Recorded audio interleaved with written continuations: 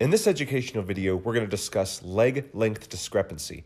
This is an important topic because up to 90% of the general public is thought to have some difference in their leg length, and there's also a lot of controversy surrounding measurement techniques and treatment protocols. Let's start with how to measure leg length, and there are three commonly used methods: 2 clinical tests as well as imaging. For the clinical tests, an indirect method is performed in standing using lifting blocks under the shorter leg and visually examining if the pelvis is level. And a direct method is performed in supine, measuring the distance of fixed bony landmarks with a measuring tape.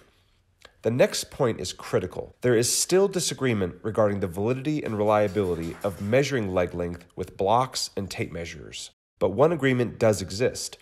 While these techniques can be useful as screening tools, they are not an accurate measurement of leg length. The gold standard for measuring leg length is still radiography, and here are the three methods used to measure leg length. Now let's talk about treatment considerations, which include doing nothing, using shoe inserts, or undergoing surgery.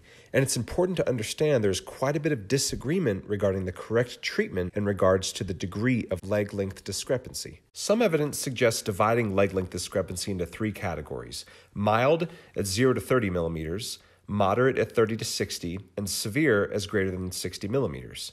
These authors recommend mild cases should either go untreated or be treated non-surgically, like with a heel lift. Moderate cases should be dealt with on a case-to-case basis, and severe cases should be corrected surgically. Another author suggests a similar breakdown, with 0 to 20 millimeter discrepancy requiring no treatment, 20 to 60 requiring a shoe lift or surgery, and greater than 60 millimeters requiring surgery.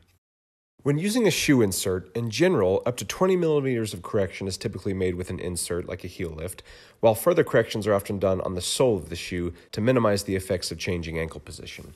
Treating leg length discrepancy should be taken on a case-by-case basis with a healthcare professional.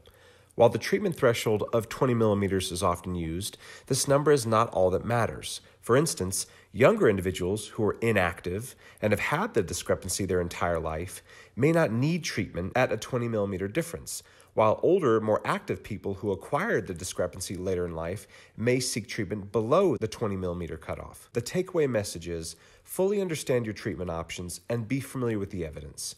Here are the articles used to make this video for your reference. Thank you.